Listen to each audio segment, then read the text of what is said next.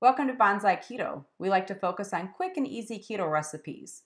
If you like that idea, hit the subscribe button and notification bell to see what we're up to next. Today, we're making a berry mousse. Who says you can't have a yummy dessert when you're doing keto?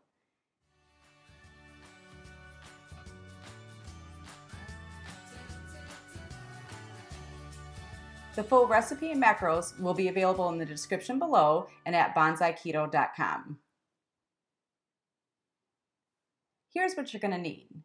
2 cups of heavy whipping cream, 3 ounces of fresh strawberries, 2 ounces of chopped walnuts, 1/4 teaspoon of vanilla, and a half lemon zested. Start off by pouring the heavy whipping cream into the bowl. Use a hand mixer until you have soft peaks.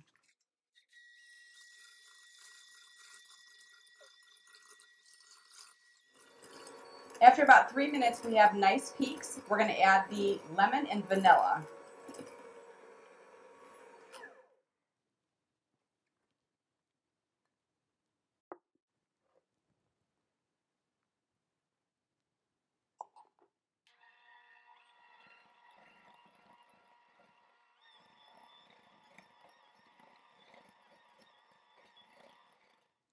Now we're going to mix in our strawberries and walnuts. Use your favorite nuts or berries to make it your own.